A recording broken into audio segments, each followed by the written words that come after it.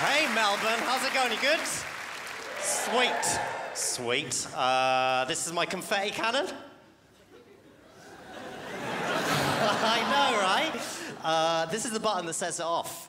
And it's very exciting. And you seem like a nice man. I'm going to give this to you, mate. Just set it off when you think it's the right time in the set, yeah? He's waggling his eyebrows. Oh, fuck. Starting to completely regret my decisions. There's something that really annoys me, right? My dad, whenever I watch movies at home, he always has to pick the film. Always. And then he always falls asleep in the middle of it anyway. Oh, then I'm just left watching a shit movie I didn't want to watch in the first place.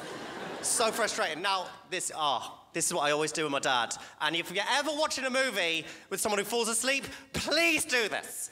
It's so brilliant. It confuses the hell out of them, right? Right, they fall asleep. What do you do? Get up quietly.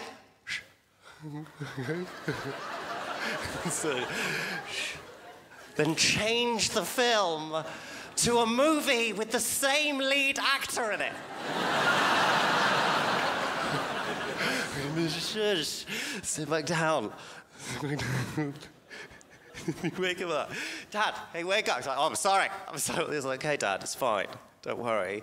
Don't watch the movie. Just watch the confusion happening on his face. It's so good. We were watching Castaway with Tom Hanks in it. I changed it to Philadelphia, right? Oh, my God. How unlucky is this guy? Finally gets off the island. Now he's got AIDS.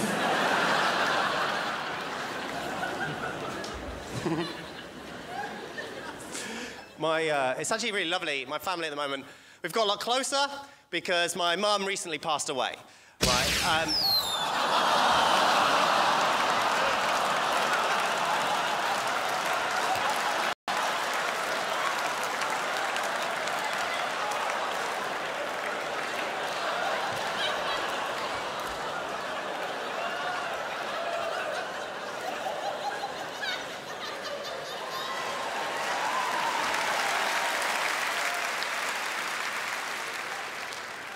That was the wrong time, mate.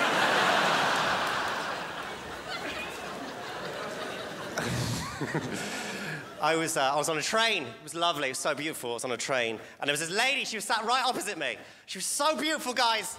She was so beautiful. And I thought, you know what? I'm going to do that romantic thing that people do on trains.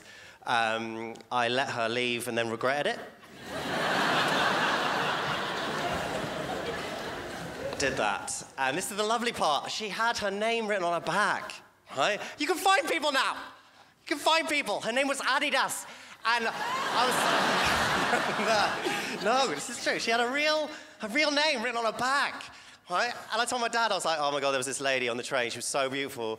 I'm going to try and find her. She had her name written on her bag. And he was like, oh my God, yes, find her. It'll be like that film Taken. What are you talking about? It's like, you know that film Taken? The one with Liam Neeson where he like tries to save his daughter and then it goes black and white and he saves loads of Jews? Listen, you guys have been an absolute pleasure. I've been Joel Dommett. Have a lovely evening. Go and safe. Bye-bye.